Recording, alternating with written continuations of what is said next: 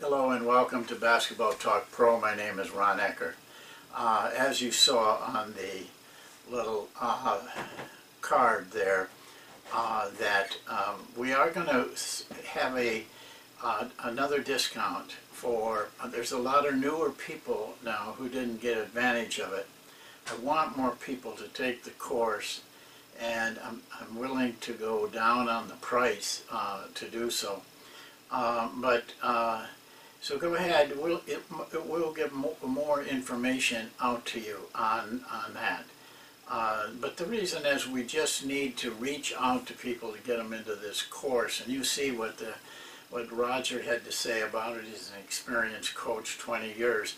So, you know, it pays off. It really does, both on your credentials and on the floor.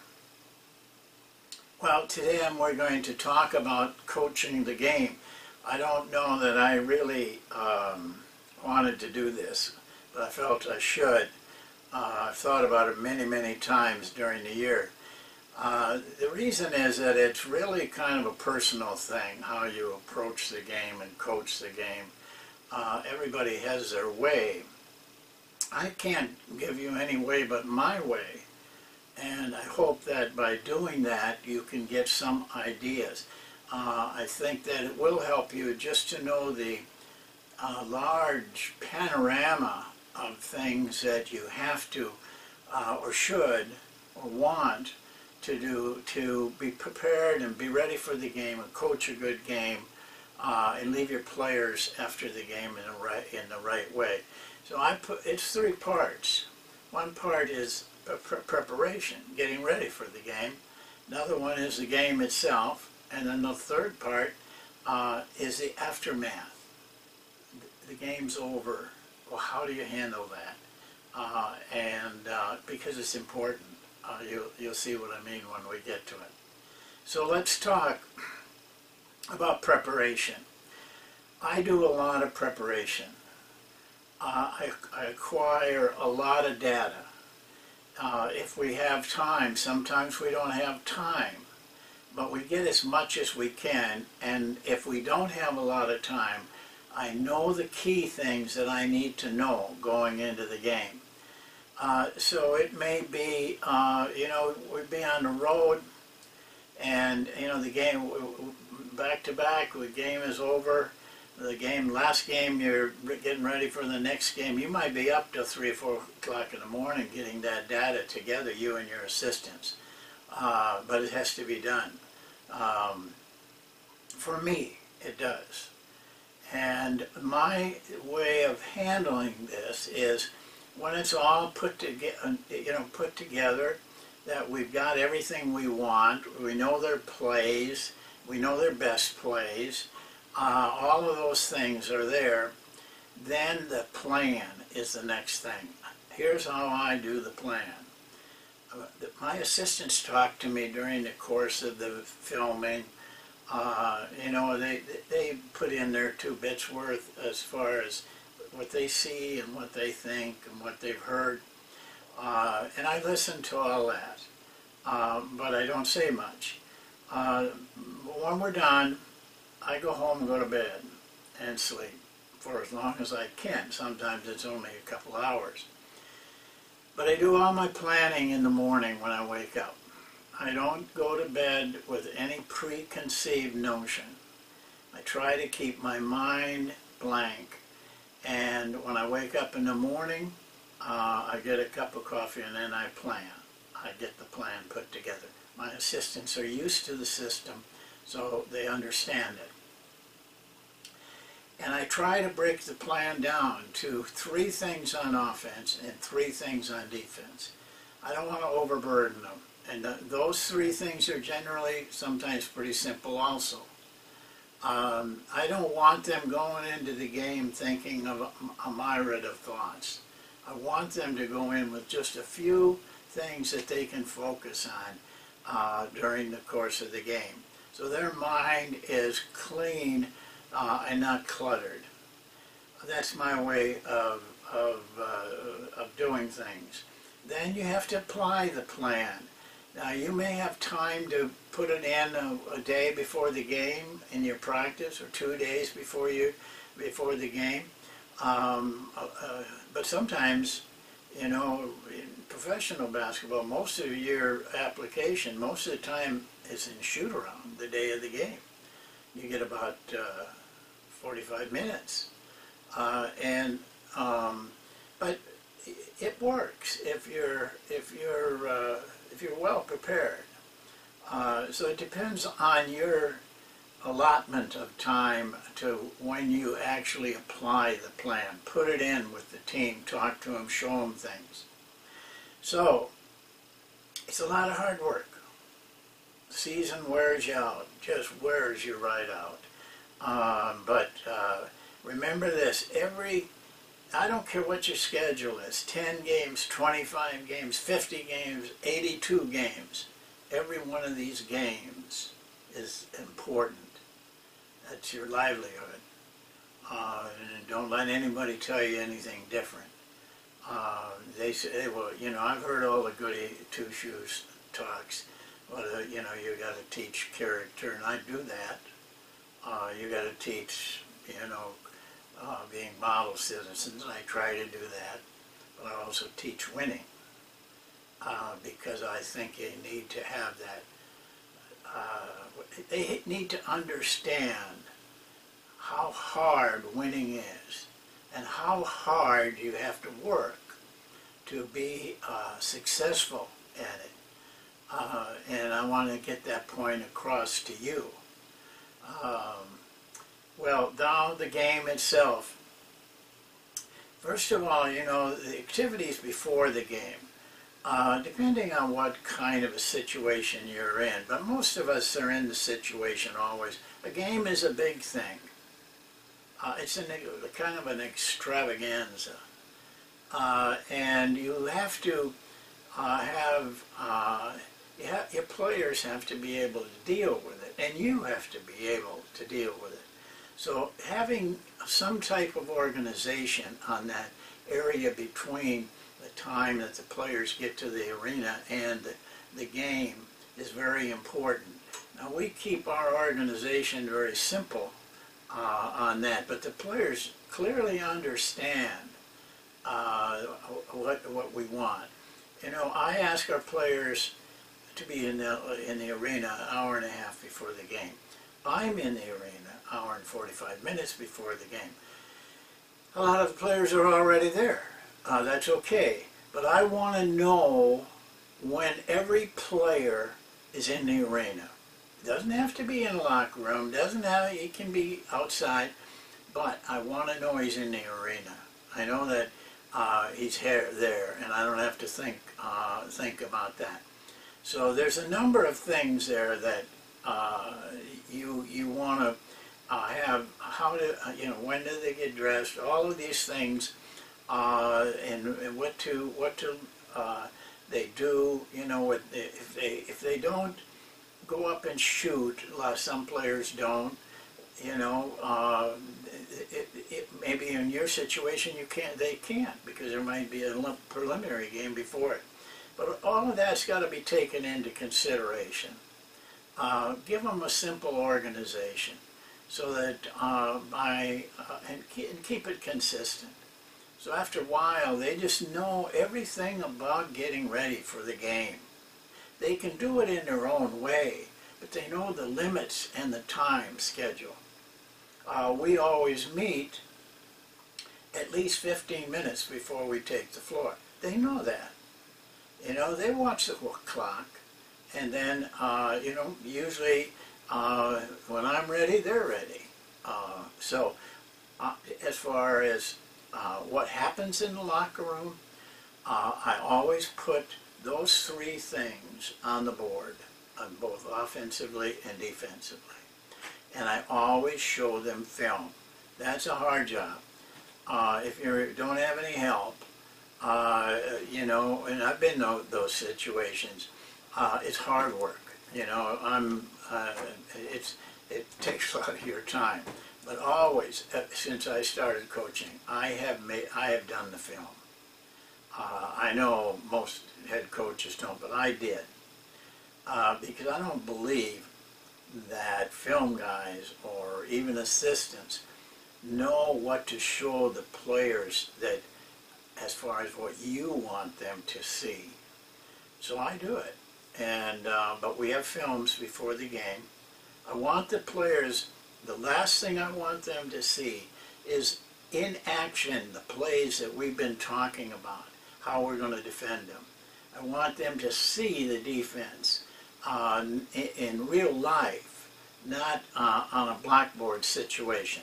Very brief, maybe 3-4 minutes, 5 minutes of film, if you organize it right. And, you know, you got to have something to show them on. Listen, we've lugged little, you know, monitors and computers and stuff around a lot in order to do that, but it was worth it in my estimation. Okay, now the players take the floor. I don't like them to have more than about 20 minutes, 15 to 20 minutes to warm up. They will get warm in that length of time. I tell them what they should do, but I don't have detectives up there looking at them. I just assume they're going to do it the way that I ask them to. If something happens that I know they're not, then I have to step in. But there's no sense looking for trouble. You know, it'll come to you. At that time, usually, you know, I chat with the assistants. If there's more than one or just one, it's a nice, quiet time. We chat back and forth, you know. And then, but always, and they know I'm going to do this, I always find a place where I can be by myself for about 4 or 5 minutes. I want to be quiet. I want to remind myself of things that I got to be careful of, that I don't do, some things that I got to remember to do. But I want to be relaxed, and I am. I'm nervous right up to that time, but I relax myself for those few minutes. Then I get ready and take the floor. And now the game itself. Well, I'm going to tell you something. No matter how hard you prepare, when they throw that ball up, the lights go on. From then on, you're not really in control. I call it controlled chaos that takes place. That plan that you made can go out the window right in the first 2 minutes. Somebody gets hurt, somebody gets in foul trouble, all of a sudden, you know, everything changes. I want to be ready to make decisions on the fly. And a lot of those decisions sometimes are decisions that I don't even understand myself. But it comes from preparation. All that stuff I've been putting in my mind, I remember or recall under very high-pressured situations. I want to be free. I don't want clutter. I don't want to try to have to remember hundreds of things. I want to let my instincts flow at that time. And so I prepare myself for that.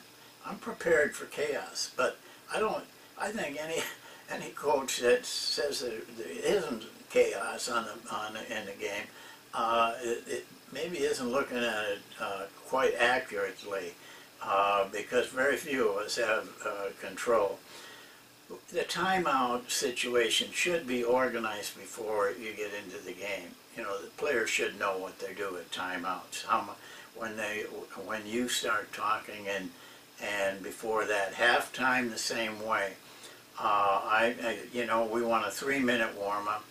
I want to talk to them for about 5 to 6 minutes. I give them the rest of the time. I mean, the first part of the half to get themselves if they got to go to the restroom, you know, do all those things that they need to do. Some of them have little gimmicks that they do for themselves.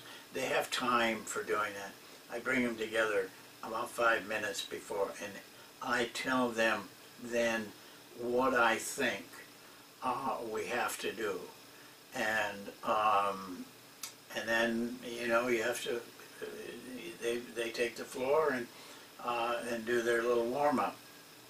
The bench should be also organized before the game, during practice. You know, players should know how to handle themselves on the bench, and assistants the same way.